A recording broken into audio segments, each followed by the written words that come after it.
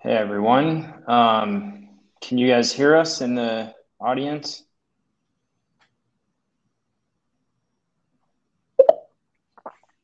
Yes, I can. Perfect. Welcome everyone. We have a great webinar today and I'm excited to have everyone here. We'll start in a couple minutes just to make sure everyone has some time to get in, then we'll get started. And in the meantime, we're gonna do like a Q&A at the end. So feel free to ask questions in the chat or in the questions tab on your bottom right. We had a few questions come in before the event, but in the registration form, but feel free to be asking questions the whole time.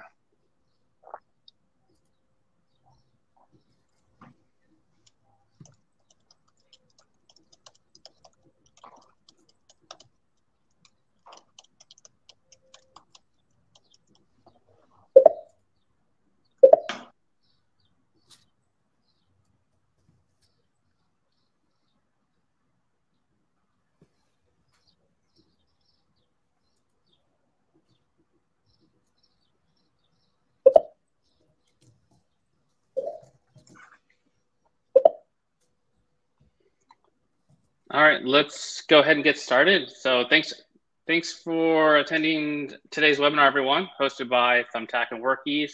So for today, we'll discuss how to grow your business from actual service providers who have scaled their business, including 5 takeaways you can use to grow your business.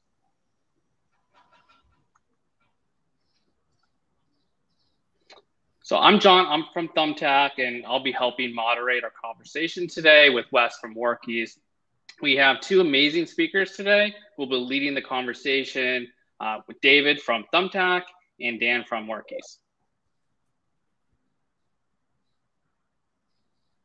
So for today's agenda, we'll start with an introduction of David and Dan and understand their backgrounds. From here, we'll look at the challenges of the service professional industry, provide 5 impactful solutions that you can utilize to grow your business. And at the end, we'll have some time for some Q&A with Dan and David. If you have any questions in the meantime, feel free to chat them in and we'll address them during the presentation or during the Q&A. Perfect. So our first speaker is Dan, who's currently the co-founder and chief product officer of Workies. Dan also ran a successful locksmith business prior to founding Workies. Dan, can you provide our audience more insights about your background and how you got started in the industry? Yes, definitely. So me and the other co-founder actually had a locksmith business for several years here in San Diego. That business grew very rapidly. By 2010, we were about 30 men strong.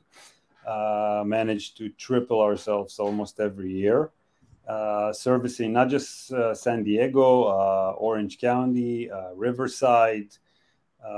With that accelerated growth, we found that we're not in control of everything. We're not in control of what we're spending on advertising. We're not in control of optimizing the way we work and sell. And that's where our third co-founder joined in. He wasn't a locksmith; he was a developer, and he helped us develop the original version of Workies, which was just used by us. So that business ended up selling to out-of-town investors, and we were just left with the software that a lot of our friends actually saw value with, and that's what brought us here today. Amazing. Thanks so much, Dan. Mm-hmm. Now I'm going to turn it over to David, who's the current senior director at Thumbtack. David has run a successful construction business prior to his last business being acquired by Thumbtack. Thanks, John. It's great to be here. And similar to probably a lot of folks on the call, my construction company kind of started by accident. I wanted to get into real estate and development myself, and then bought our first property and then needed to renovate it and started to realize, wait a second, there's a lot of opportunity here. So I ended up creating I was a general contractor for many years, and, grew the business from repairing tiles, and then powder rooms, and then kitchens, and then additions, and then new construction. So right now that company's only in Toronto and the greater Toronto area, and high-end custom residential homes. But during that journey, I realized that a lot of homeowners don't really know what to do with their homes once it's built. Like you have a great relationship with the GC for a period of time, and then the GC goes away, and you might have this beautiful home, but you're not entirely prepared on how to take care of it. Your HVAC, not only do the filters need to be changed, you got to maintain the thing. Why do you have to clean your gutters, and so on? And I realized that there was an opportunity for kind of like a GC for the small stuff. So I started this company called Setter, and it was technically a managed marketplace for home services, but we like to call it more of a concierge for homeowners. And the point of Setter was actually to be a retention tool for my construction company, to be able to speak to these users throughout the year. We would, refinish their marble or their floors, or remind them to clean their windows, just to keep ourselves top of mind, so that when their kids grew up or when their friend was doing a reno, they would refer me. And the demand for having someone to help out homeowners was so high that we decided to actually extricate that business from the construction company and go off on our own. And similar to Dan and Workies, we raised some venture capital and expanded to the US, and we were acquired by Thumbtack at the end of 2020. And now at Thumbtack, I'm focusing on new ways to distribute our product, both to homeowners and to pros.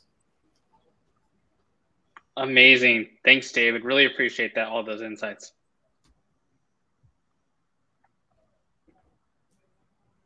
Perfect. Now running a business, there's currently a ton of different challenges, and it can definitely be very difficult. And with all these challenges and obstacles to overcome, we want to learn more about Dan and David's expertise when it comes to managing and scaling any field service business. David, you're first up. Can you share some of the challenges you faced when you were running your contractor business? So there are so many challenges that everyone here faces. And I'll start off by reiterating, a lot of contractors end up going out on their own, and they might not have been working for someone else before. They see an opportunity and they go after it.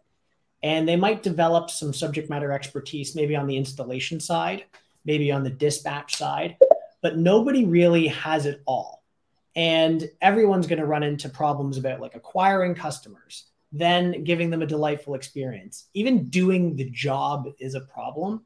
So what I will say is you can't do it all at once. And every year, try to focus on optimizing one form of your business. And one of the beautiful parts about, companies like Workies and Thumbtack is both of us take care of an entire slice of the pie. Workies is a software to run your entire business. Thumbtack, just make sure you have enough demand to fill your funnel. Like, it's infinitely scalable. So I would just lean heavily on the expertise in the space as you're starting your business. Wonderful. Thanks, David. Dan, do you have anything to add to that? Yeah, definitely. So when you're first starting out, yes, you want to grow, you want to find more clients, and 2022, there's literally a million channels to go about it. And everybody are knocking at your door. We offer advertising on Google. We'll do search engine optimization. We'll do this, we'll do that. And more pros are going to marketplaces like Thumbtack, where you get the benefit of like really drilling down to the pain and qualifying the customer. So that's important. You have to remember. So even if you're paying for this type of lead, it is qualified for you, which is basically equals, time you would spend at the office qualifying and answering those phones yourself. One thing that was very important to me as we were growing is retaining customers. Now, you might ask yourself, retaining customers in locksmith, how many times does a person get locked out? The answer is some people get locked out a lot, but more than that, when you identify certain local elements that you can work with. Like if you're doing work for a realtor or for a maintenance company, try to generate the next revenue of growth. Always look at your local market as a resource. I mean, obviously you want to advertise, you want to grow, but you want to make sure that there's something that fuels your business beyond that as you're, moving forward and growing the business. I'd actually like to add one more thing, and it's the easiest thing to be distracted by, and it's new revenue. So retaining customers is crucial, but if you don't deliver a great experience, it's going to be very difficult to retain them. Imagine if you go to a restaurant and it takes an hour for the waiter to bring the bill. Making sure that you handle that last 10% of the job, which unfortunately a lot of us might not do the best at that last 10%, that's actually crucial to getting another job in the future, and it's free marketing. So it's very easy to be distracted by the deposit for the next job and maybe not finish to 100% the previous job. But a lot of people forget that, one, your profit margin is probably in that last 10%. And then two, the only thing that they're going to remember is the last few days of the job or the last little bit about the job. So to lead up to the retention that Idan is talking about, make sure you finish the job well. Definitely, yes. Perfect. Thanks for sharing some of the challenges that you faced. Well, now that we've discussed some of the challenges that Dan and David have, explained, we can start going into understanding some of the solutions that can help grow your business in the right way. Now I'm going to turn it over to Wes, who's going to help guide the conversation with Dan and David to uncovering some of those solutions and how you can scale your business. Hey guys, hey everyone. I'm really excited to be here and help lead the next phase of the discussion. I've been trying to keep up with the chat a little bit, and so a lot of good discussion there. The first bullet point I would say that is especially true for growing your field service business is when it comes to using the right tools to prepare your business and staff for upsells and growth opportunity. So I'm going to pass this off to our panel to talk about this in depth because this is really important. Dan, if you can start here, and then David, feel free to chime in, and I'll pass it to you after Dan is done. Definitely. So this part is important. I mean, it's too many times that I saw service businesses kind of perceive themselves as a repair service. So that means they're there to solve an immediate problem or repair. Where in fact, when you come into a home, you are considered an expert. And no matter what industry you're in, there's always premium services. There's always premium services that industry holds, and customers will not know about them unless you offer them. Okay, so if you're a locksmith, you're the person to recommend high security locks. If you're an HVAC, you need to be selling maintenance contracts. If you're a garage door repair, you don't have to install those white vinyl doors all the time. I mean, there's designs today that completely reimagine the way houses look. You always have to pitch those services because you're the person that can offer them. I mean, people will not look at their house and say, well, maybe it's time to replace the door. I mean, it will happen on occasion, but, most times are like when they need a repair. You have to prepare yourself for that. You have to offer your premium services. Obviously, Workies, provides tools for that to give you kind of a good, better, best template. But you always have to focus on that. It's not just a repair organization. It's a sales organization.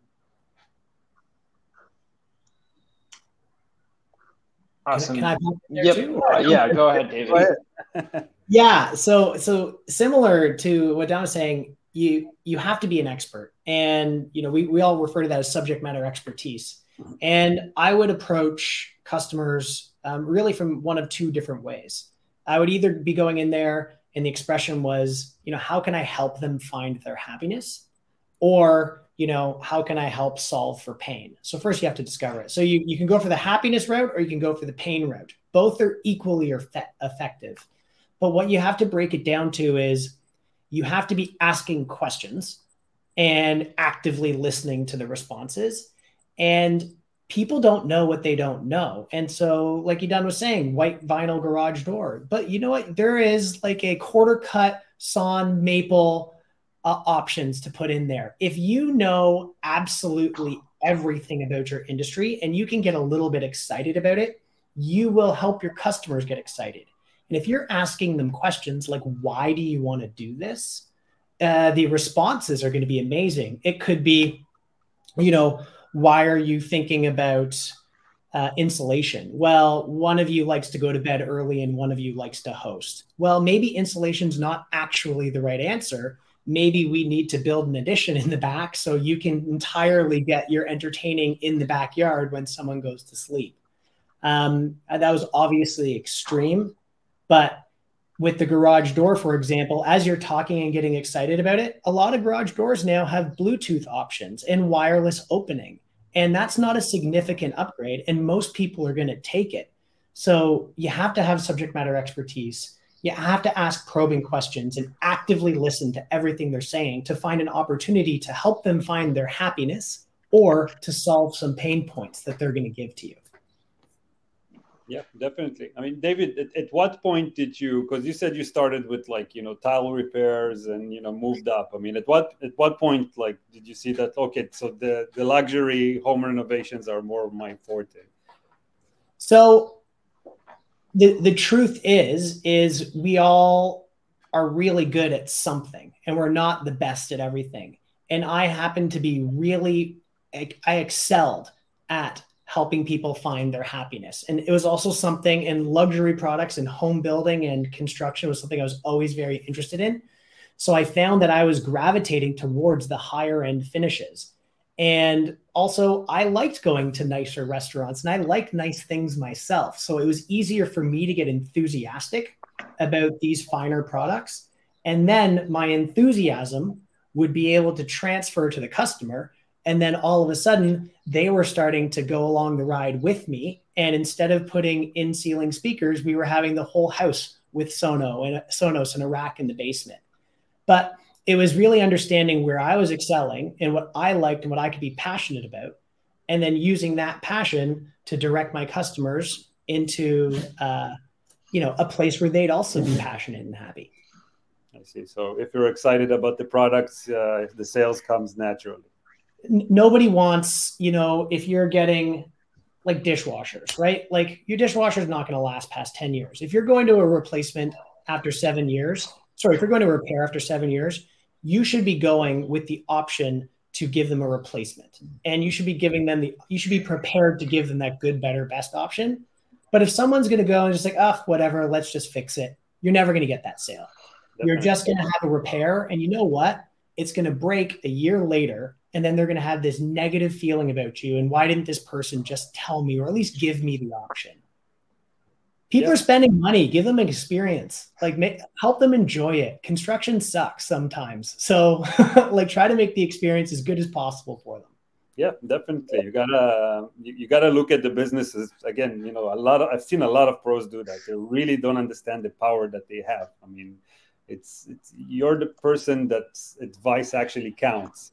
And, for us, we were working as an emergency locksmith organization, sending people, every day out and nights. And, once we got into like high security locks and access control, within 2 months, we just started closing the office at night. Like this was not worth it for us anymore. It was just, we're in a different business.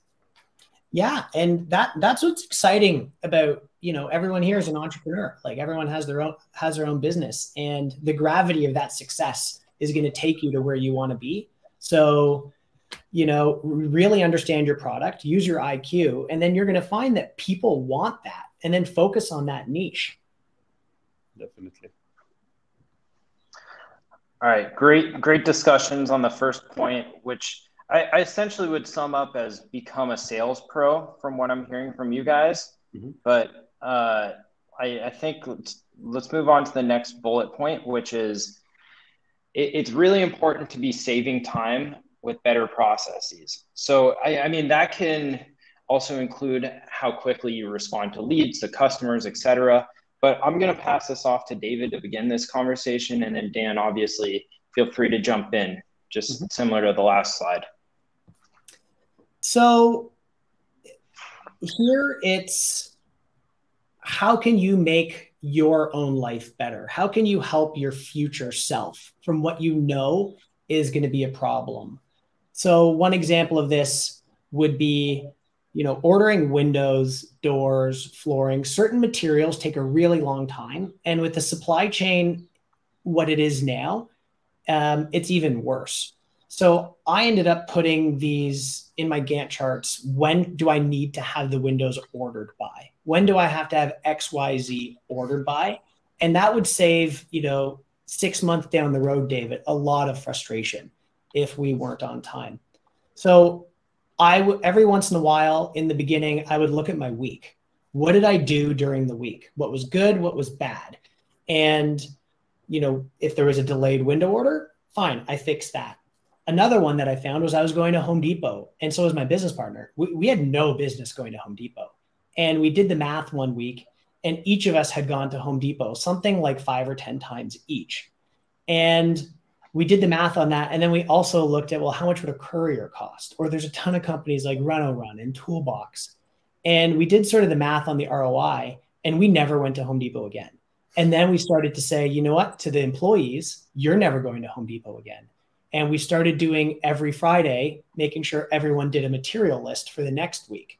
And if anyone did have to go to get materials, we would share that to the group, and then you can buy them sort of together. But the main takeaway here is you save time with better processes. You save money with better processes. Your employees will retain at a higher rate with better processes. Your customers will come back to you if you have better processes. So the easiest way to go about it for me, in the way that I was doing it, was every couple quarters, I would just, what did I do that week? And I would literally write down everything that I did. And it's like, what did I want to continue doing? What caused problems? Or where could I lean into further to make more money? Yeah, definitely. I mean, when you make yourself more efficient, I mean, the money comes soon after, and it does affect retention of employees. Definitely, people do not like to work in a messy environment. Yeah, I mean, I'm all for that with the tools that exist today. I mean, I'm always surprised to see what people actually come up with automations that we have now and Zapier and stuff like that. I mean, it's all available for you. You can literally save money, time, and focus, most importantly, if you kind of look at your process and say, okay, how can I get it to do, instead of 5 stops a day per tech, how can I get to a point that I'm doing 8 stops per day? Or how can I increase the capacity of, how many follow-ups do I do on estimates or leads? This is something that we've seen actually a lot with the farm tech leads. If you create a process in which you automate and respond quickly, you literally see the ROI coming up right away. Like if you have in Workies, you set up some sort of a template of lead, follow-up, and automate the processes after that. I mean, the data shows these are like, it increases conversions by 30%. And this relates to everything, basically. Anything that you can think of. We have a feature called call masking. We literally invented that for ourselves, and that's years before Uber had like masking for their drivers. Is because we didn't know how fast does the locksmith call the client. I mean, we had an issue with job cancellations, and we found out after kind of looking back at the data that when somebody calls out a locksmith, they're not sure that he's coming. Unless they hear the person in the van with the tools jiggling in the back, they're not sure they're coming. They're actually going to keep calling other companies. So that initial call was always important to us. So we actually developed call masking and made sure that if you're assigned, you automatically get a follow-up text with this relay phone number that is not the customer, and we get an update directly on the dashboard that tells us, hey, you made the call. And that process always ensured that this is working, that the job is not being canceled, that everybody are doing their part around that. And that's also around like tracking and, figuring out your ROI. I remember the first time that the yellow pages, back at the time, if you guys remember, there were still yellow pages. SBC Yellow Pages, they used to come every 6 months to extend the contract, and they always asked for more because people wanted to advertise back then. And they came one time and they asked for a higher number for the new renewal for our ads. And then they were surprised that this locksmith, this 25-year-old locksmith, is giving them like a whole pie chart with the ROI from each one of their numbers and their ads. They had to come down with the price. I mean, they could not argue with these hard numbers. That's how, that process of making sure that every job, I literally know what side of the page it came from, what phone, what advertising, that saved me so much money. And, nobody can argue with data. So these points of efficiency, they just make the difference in your business. And that's actually also why we integrated with Workies. It's, we were just literally, it was coming down to how much time are people spending dealing with the leads for Thumbtack and then bringing them over to the Workies platform. And we realized it's quite a bit of time.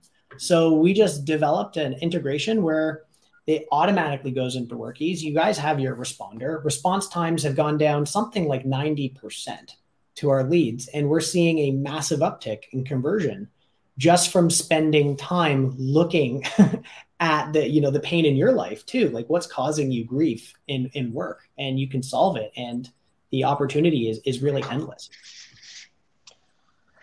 This is a great discussion on this. I think people really do need to automate things that can be automated. And like, again, tracking your leads, tracking your conversions, where the money is coming from, that is equally as important. The next step to making sure you can grow your revenue through great processes, great stuff, is to make your clients feel like they have a special experience. Make each customer feel special. I'm very curious, Dan, what you did back in your days as a locksmith, and obviously David as well, to make customers feel like they had a great experience. So if you can kind of talk about that a little bit, that would be great. Yeah, definitely. And this relates to what David said before.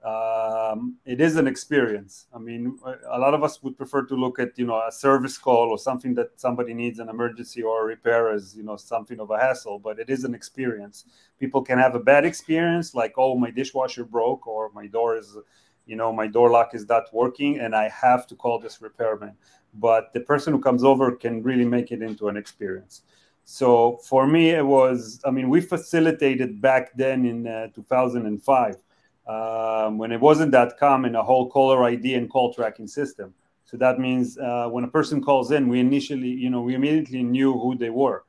Okay, so like if a realtor or a property manager, they get that, they give you that call and like, hey, Janet, how can I help you? It changes their entire thing for them, and then what store they're talking about or what property they're talking about. The whole communication, as I mentioned before, that was super important for us. Like we literally made sure that our techs are calling and texting all the time. Hey, I'm about to be late. Something came up, I can be there closer to that hour. Asking for directions, just anything to get you to talk to the customer. Follow-ups, were you happy with the job? Moving more towards 2010, towards when we sold the business, reviews became a big thing. Okay, these reviews can actually make or break you. So we didn't have automation tools around then, but really kind of making sure that the customer is happy. And again, this goes into remarketing. How do you offer your next premium services to these clients? And just a postcard for the holidays or something like that. You got to nurture those local relationships. Not everything is new revenue or acquiring new clients. And there's always that part that something didn't go right. Customer is not happy. Something is not 100%. Don't argue. Don't try to be right. It's not worth it. Always make sure that the customer is happy. Even at the cost of taking some loss. This reflects on your future projects. Yeah, I really couldn't agree more there. if I break it down, there's sort of two ways that you can approach it. You can approach it down like the EQ route, like the emotional quotient, or the IQ. And, Edan was talking a lot about really making sure that even though it sounded quite tactical, like the calling and the following up, you have to understand that if somebody doesn't have hot water or they're locked out of their house, they're in a very bad place. They're quite anxious. So every time you communicate to them makes them feel a little bit better. And so that's really quite important. And then, of course, we talked about your subject matter expertise and, explaining things to people. Why are you doing this? Is they really appreciate that. But one thing that we did that I think was potential. I mean, I think it was unique to us at the time. We would, every time we were on our way to a sales call, and then eventually it got anytime we were on our way to sort of a repair, we would notify the customer when we were out, and we would say, what kind of coffee do you want? And we would bring them a coffee because we're going to walk around, or we would just bring them something. And, something happens when a human gives a gift to someone else. It's actually called the Benjamin Franklin effect. And he would famously give away books to people because that sort of transaction creates a ton of trust. And then all of a sudden, even if you're going over for a terrible deficiency call, you're employing this tactic that is going to help remind them that you're both human and this is going to be a great experience. We're going to get through it together. And, we're sort of breaking bread at the same time. So the bringing the coffee every time, or at least offering, was just always something that I found, encouraged the goodwill and sort of increased the trust that we had together.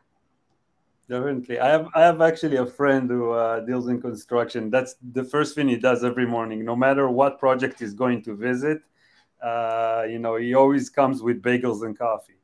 He says, it's because it's such a situation, your house is all taken apart, renovation. I mean, everybody can agree is not a pleasant situation. And he just, he makes you smile first thing in the morning. It's $5 for a smile. Who doesn't want to do that? I'll buy smiles for $5, definitely. Awesome. Let's move on to the next point, which we had a great question actually in the chat, which I feel like kind of relates here. So the next topic of the discussion is to make it easier for everyone to do their job more efficiently. We're talking about technicians, we're talking about business owners, dispatchers, everyone. And so Julian Richards in the chat asked, how can I encourage employees to make upsells? Which I feel like goes really well into this discussion, as well as what we talked about in the first slide. So to begin this discussion, Dan, can I pass this off to you to start? Yeah, sure. So, there's the obvious commission structure, which, I've used myself and built it into Workies as one of the original features that we had. But that's, on one side. You have to ramp up just the way David mentioned, like you have to believe in the product. You have to show that to your employees as well. Okay, so that means get your employees in a room, once a week, once in 2 weeks, get some, again, coffee, cake, order in some pizzas, and, talk to them about sales, talk to them about, the kind of pushbacks they get from clients. Okay, what are the opportunities? What do you see most commonly in homes that warrant you bringing up an upsell? So if you have an honest discussion with them about it, and, maybe some role playing, I know role playing always helps. Like, okay, what if the customer tells me that? Well, you should offer that.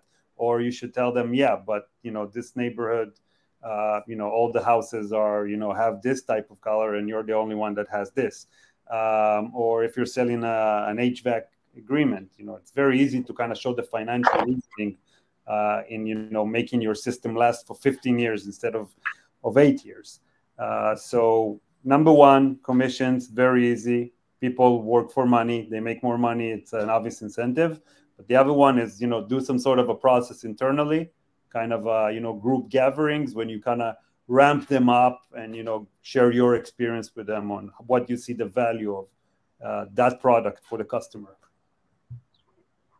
Yeah, I mean, just piling on, product knowledge sessions, crucial. You need to be subject matter experts, and so does your team, so that they're prepared and they know how to look out for it. You know, the role playing. So a lot of if then logic. Like if you get to a house and you know it's a younger family and they seem like they're tech savvy, then now's a good time to suggest an August Bluetooth lock as well. So commission, obviously people should be rewarded if they're being accretive to your business. But I guess the only other thing I would add there is no one wants to feel like, you know, when you get your oil changed and it's like they advertise is $29.99 and you go to get your oil change and you walk out, it's $150. No one has a good experience doing that.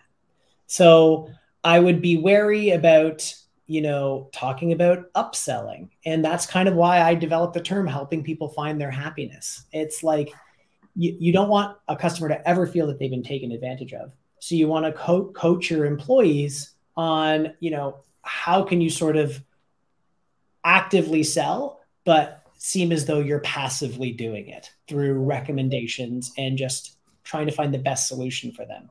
But yeah, you wouldn't want those bad reviews to come in and say, oh, they recommended I replace my dishwasher when I don't need to. So it is a bit of a fine balance. Yeah, it is. I mean, you don't want to, yeah, there is a fine balance between you recommending something and, you know, a customer, it has to come from a professional place. Okay, so that means if you give your honest, like, you know, reasoning behind why you think this is better, usually customers respond to it. I mean, versus just saying, you know, this would look better, you know, instead of just saying, yeah, this lasts more. And I'm a big believer in data, and I think it applies here too. So again, if you're installing something that has an expected lifespan and that person is probably going to end up paying again, you have to kind of bring that into the light, because a lot of the times upgrades or, you know, upsells do usually save money and time over the long period. So you have to kind of focus on the facts. People cannot argue with facts. Awesome. So the last basically way that we're recommending to help grow your business is essentially marketing. So you got to plan your business presence according to your size, industry, and clientele. I'm going to let David kind of begin the discussion on this. Can you talk a little bit about how to market yourself correctly according to these aspects, size, industry, and clientele? So it's a fine balance. You know, one time I went to go quote a job, and it was early in my career, and we had actually bought a dump trailer because we found that we were spending too much money on a junk removal. So my business partner and I, we just did a dump run, and then we went to go look at to go quote a job. And we got there, and it was like a 3,000 square foot condo. It was magnificent.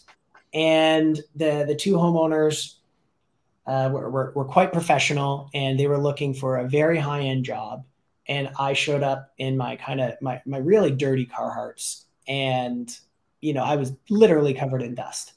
And I followed up later and no response. And then I followed up to the referral, and they gave me a piece of advice that I took home with me. And it was, they were expecting to hire a construction manager or someone who was running a business, not somebody who is sort of stuck in the weeds. And that changed. I never showed up to a quoting visit, because they are interviews, without the appropriate attire again. And I moved my portfolios. Like, I got a nice, everything changed from that moment. So you really do have to look the part. And it is quite important. You know, make sure your truck's clean. Make sure when you open up the back that it's well organized. You don't want to be one of the people that has all the tools and milk crates, because that person's not organized. And that means they're going to drop the ball somewhere. So I do think marketing yourself, there's a few visual components to it. When it comes to marketing your business, a channel mix is important. You're going to do a great job with your customers. So you're going to get some referrals. They're going to come back to you.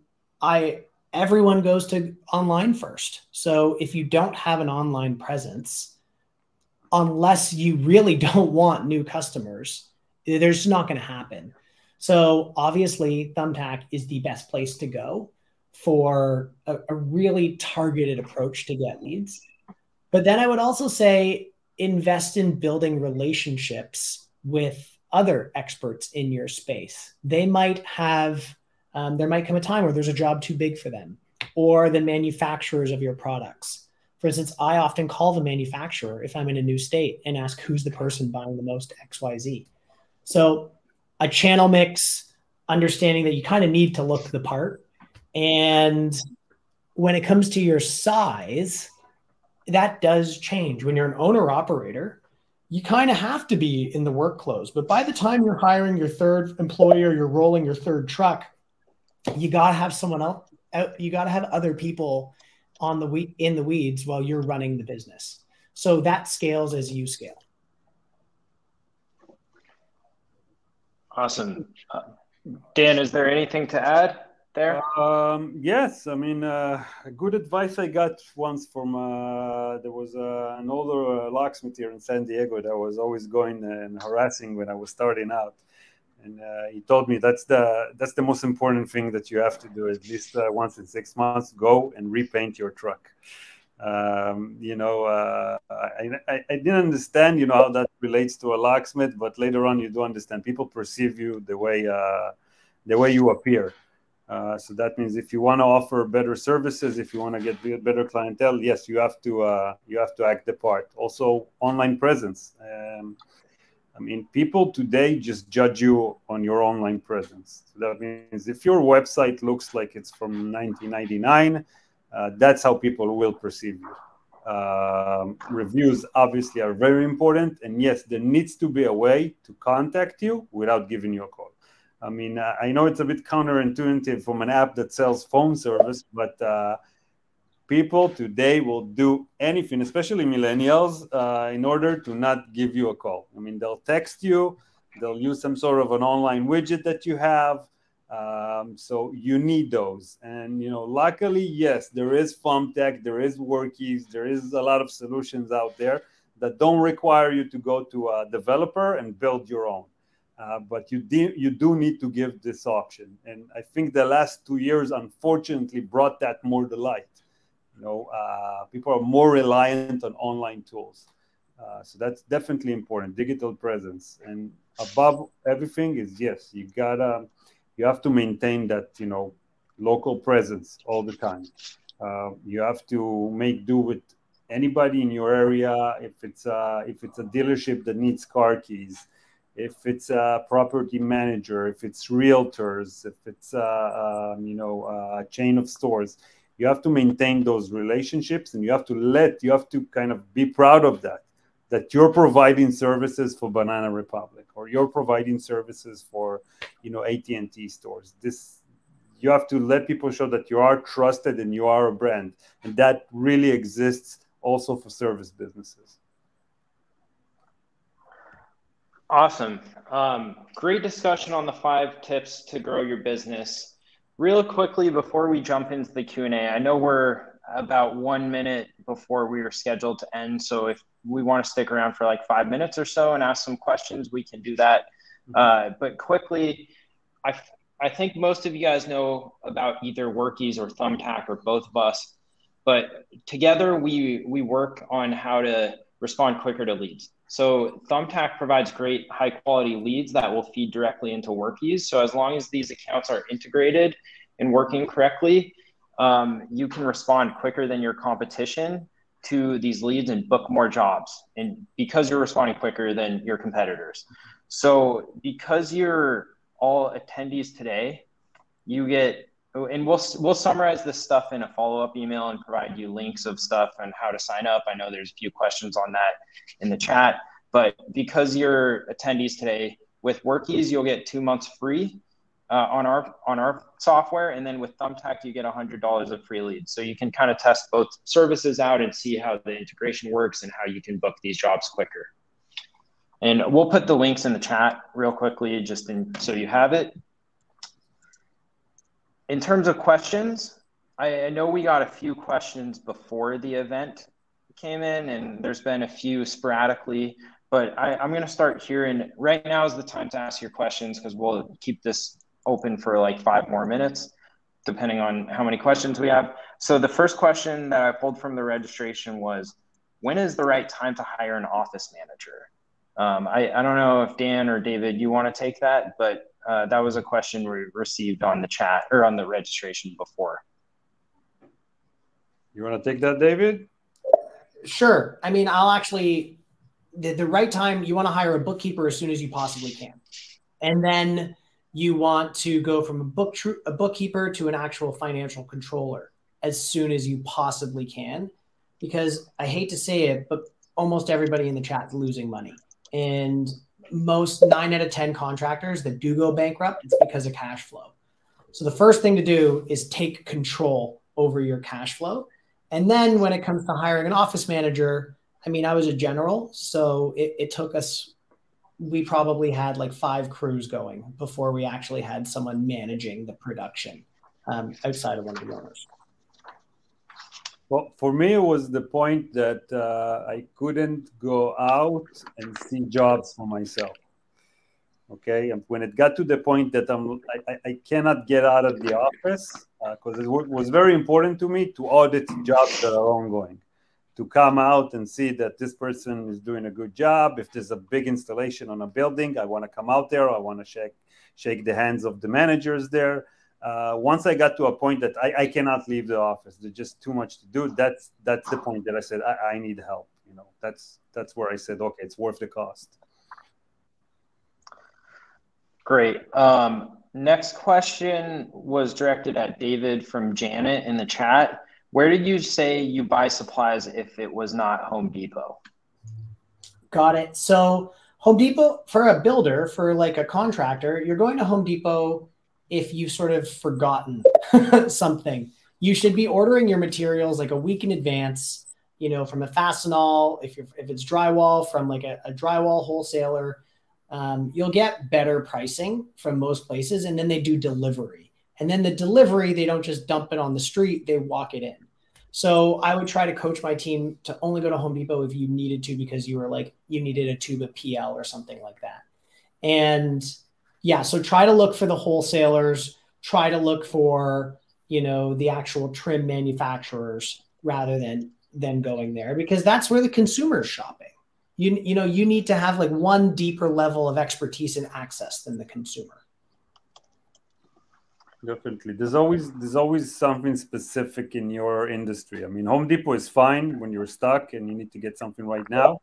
But whatever you're buying, there's usually a manufacturer or direct dealer that will give you better products and probably a better pricing. Okay, so Gil says that they're in the installation business. Their goal is to not be the cheap. Yeah, installation business, sorry. Their goal is to not be the cheapest in town.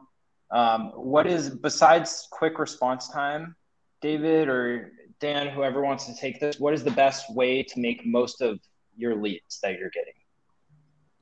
You're just honest and upfront. Like if you're competing on cost, it's a race to the bottom. And, you know, there's this sort of rule of 3 that I kind of think about. And a customer can only choose 2 out of 3. They want the most cost effective. I also don't use the word cheap. I say cost effective.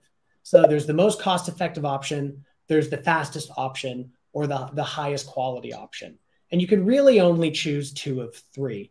And if someone's looking for, you know, a fast and dirty, which is, you know, typically you would sort of see those as like landlords might be looking for that. It's just not for me. I don't want the lead. I'm not going to win.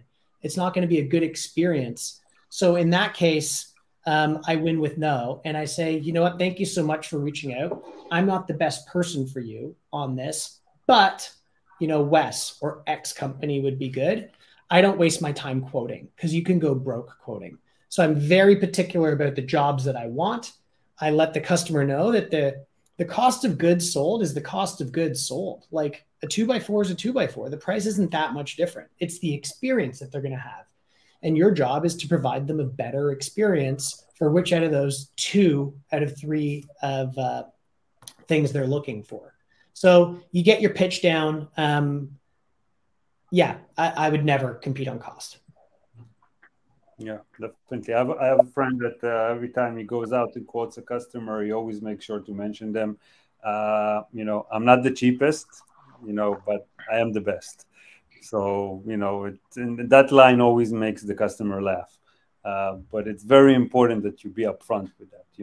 I'm not here to compete for cost. If you're looking to get away cheap and, get that, be upfront. Like, I'm not the person for you. I wouldn't even say that I'm the best, because I don't think I'm the best, but I'm confident that, to me, the most cost effective is it's got to be either different materials, different labor, or like no tools. So it's a worse experience. And that's just not the game I want to play, because 6 months down the road, all of that's going to haunt you when something goes wrong or the subtrade doesn't warranty their item. It's just not worth it to be the cheapest in the room, to use the word. Definitely. And trust is a big factor. I mean, trust is a big factor when you're letting somebody do something in your home, especially in bigger projects. I feel the more trust that you kind of send out. I know contractors that actually collect video reviews, of their customers, and they carry that around with them on their iPads, just to kind of, because trust is a big thing. People will pay a higher price if they feel that they can trust you and that the work is guaranteed, and you're not going to sleep well until you know that they got the best they can. And that's a big factor with a lot of customers. Awesome. I don't know if there are any more questions that are coming up in the chat, but from all of us up here, we really thank everyone for your time and joining us today. Again, the recording will be available afterwards. I believe it's just on this link. We're also going to email it out tomorrow for everyone, as well as those links we shared.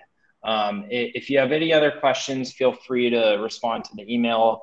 But yeah, thank you all for your time, Dan, David, John, and thanks for attending, everyone. Thank you. Thanks for having us. Thanks all.